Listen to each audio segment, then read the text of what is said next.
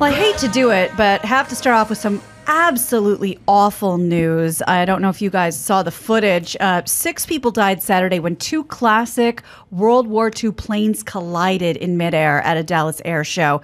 Authorities said Sunday that the crash left debris scattered around the airport and nearby highway and strip mall. The NTSB will lead a probe into what led to this tragedy at the Wings Over Dallas air show. Dallas Mayor Eric Johnson said that there were no reported injuries on the ground, but again, probably 6 people combined in each plane. I'm going to show it to you just because it is so bizarre if you haven't seen it. I haven't seen it. Okay. And it just hits it and they both just go down. A giant, you know more about planes, obviously. Just a giant plane. And then like this littler one just come in and it just crashes right into it. So they were like, it was like a B-17 or B-19, maybe like World War II 4-engine bomber. And then what they're probably doing is the dude in the Messerschmitt, it was a B-17. Oh, was it right? Look the at first you. guess? I only saw a second and a half of it. Then there's some dude in a Stuka or Messerschmitt or something. It would have been, I mean, should have been German or maybe a Zero, like a Japanese, but also could have been like a P-51 Mustang or something. So the idea is they were simulating this thing, I'm guessing, this is the first time I've seen it, of the bomber, and then this would have been this German fighter plane like coming down from the sky, you know, to simulate what was going on back then. And the guy who was coming down was supposed to give him a flyby, and instead of missing by 10 feet, you know, Went right into him. Well, his blind spot is underneath, down and below. Oh, so his blind spot. And it looks right. to me like he's starting a quick left Go ahead. turn. Yeah, well, you fly helicopters. See, so he's, you know. he's doing Yeah. that. Yeah. Yeah. It just looks like if that was nothing nefarious, he just missed it by that much. Yeah, he was doing, I mean, it was the whole Rhodes, Ozzy Osbourne, camper bus thing, you know. You don't remember that story? I just remember him rolling an ATV. No. No, Was it Rhodes? Who was it was their bus driver. It was an amateur pilot, and he took Randy Rhodes up in an airplane early in the morning and tried to buzz the tour bus. And? Crashed, Oh. killed him. Yeah, so the guy was fucking around, and he took Randy Rhodes. It was like a guitar phenomenon playing for Ozzy Osbourne. It was like, I don't know, 23 or something, and said, let's go have some fun, you know, and of course you're like, don't do it. And he's like, we're Ozzy's sleeping in the tour bus. Let's just go buzz him. Well, he hit him. Oh. And it's the funny thing is if you buzz him and you miss by 6 inches, it's the greatest story everyone ever has. No harm, no foul. But another 6 inches the other way and everyone's dead. It's a tragedy. Yeah. What plane was buzzing him, though, Chris? Was that supposed to be like a German plane? But anyway, they're going to have rules, which is go up there, simulate whatever all you want, but no buzzing the B-17. It was a P-63 Cobra. Which there was only that's only an like American plane. There's only like 2. There was only 2 left in the flyable. Now there's like 1. Yeah. Oh, the Cobra? Yeah. Oh, yeah. Yeah, really just one of those, I mean, call it a freak accident, but, you know, it's dangerous. It's pretty preventable. Yeah. They have those. They would have those. They would have those B-17s take off from Van Nuys like once a year, and they'd go lumbering right over. When I lived up in Lake Hollywood, they'd fly right over Lake Hollywood, and they turn. They go right by the Hollywood sign. There's this thing where once a year, maybe on Veterans Day or something, they charge everyone, you know, $200 a flight, and you'd get into this vintage, you know, and take off and just lumber around and come circle back. I know around. one of the pilots that was actually doing some of that buzzing around the valley on a couple of 4th of Julys, I think. Oh yeah, maybe it was 4th of July. Yeah. And when we lived, this was not long ago. This was 6 years ago, 5 years ago. Mm-hmm. And there's been a couple of 4th of Julys where I'm like, what? Who is doing this, and how is this possibly legal? Yeah. And he was going by celebrations, sanctioned celebrations, just flying around the valley doing flyovers. And like a B-17. Yeah, huge thing.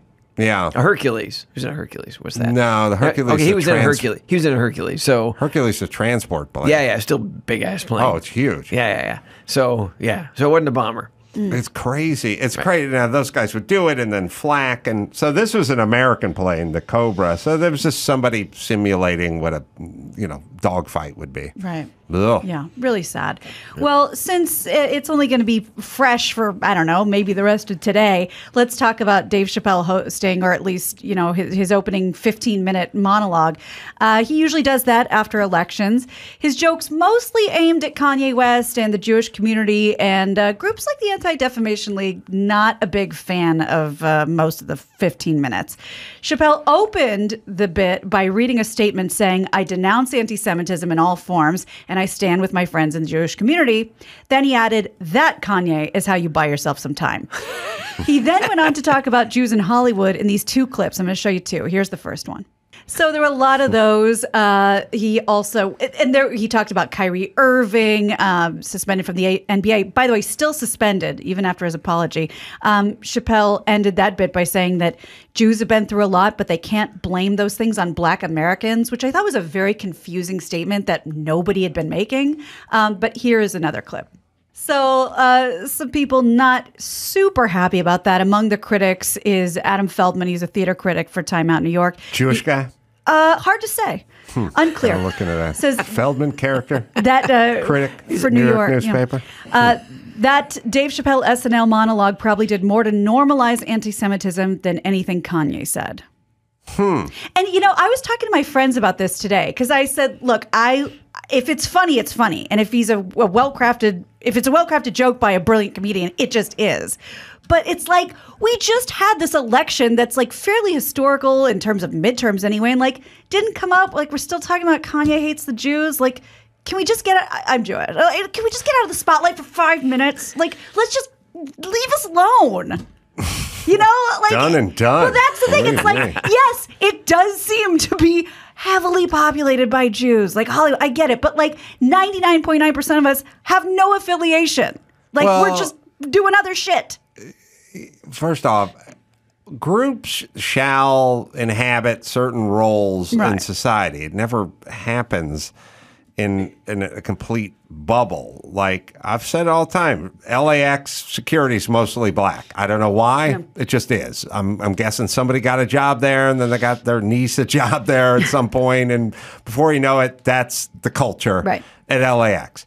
As a white man who travels, I'm not bothered by it because I'm assuming they're doing their job, but I would also say that the Black person shouldn't need the fire department to represent the community. You just need a good fire department. And I've been in show business. There's many Jews in show business. They're more on the executive side than they are on the talent side. Although there's a few on the talent side. What are you saying there? But they're pulling the strings. Oh boy, here we go. But here's the deal. If you're a traveler and you don't have a weapon or a bomb on you, then you should travel through LAX regardless of what your ethnicity is, not having a care in the world. And many executives and many folks I've worked with were Jewish, but I assumed that they wanted to make the most money and be the most successful with me, non-Jew, and so they were willing to support, just like the guy who owns the professional football team may be Jewish, but the players aren't. What? He wants to win. You know what I mean? And I knew as long as that code was in place, that it sort of solves everything without having to take a head count, because everyone who runs Comedy Central could be Jewish. Dave Chappelle is not Jewish. Comedy Central wants to make money. Comedy Central will pay Dave Chappelle $50 million to do a show on Comedy Central, and not their cousin who's Jewish, because they're not going to make any money off of that person. And the guy who owns the NFL franchise is not starting his Jewish kid as a DB on the Washington Generals or Redskins or Senators or Enforcers or whatever we're calling them now. Globetrotters. The point is that system, that meritocracy, everyone wants to make money system keeps everything kind of in check. Right. Well, I think Comedy Central has had some real debates in the last few years on that very subject. And I was actually surprised some of the stuff that they let me keep in the show that's going to air, the new special. Because, and we imagine our internal discussions where I honestly bet they're sitting around going, okay, do we want big ratings or do we want to be woke? Right. That's interesting that they're tacking back to ratings.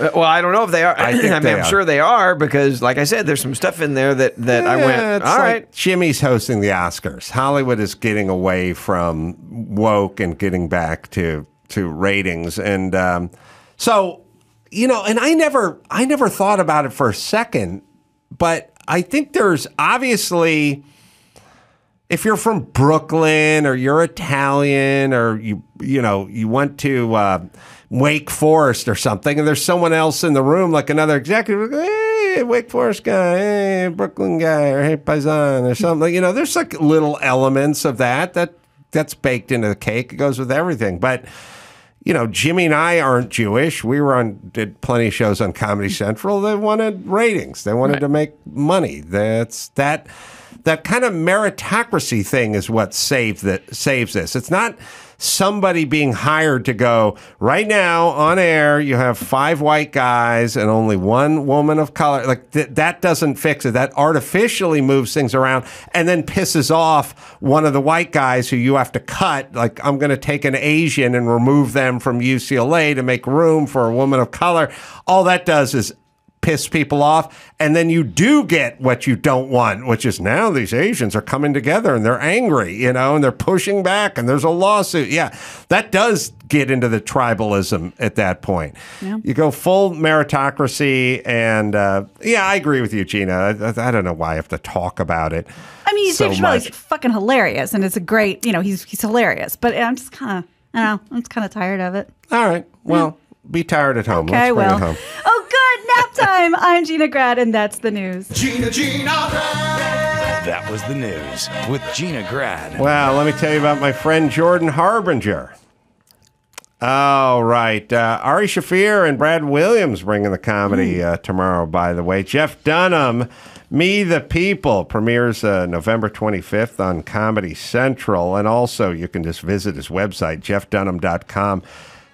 Because the big tour's kicking off, ladies and gentlemen. He's got his semis and he's hitting the road. Yep. So we're looking for a big rating. It's the day after Thanksgiving. Friday, sitting around that night. Yay. He always delivers. The great Jeff Dunham. Thanks for joining us. Thanks for having me.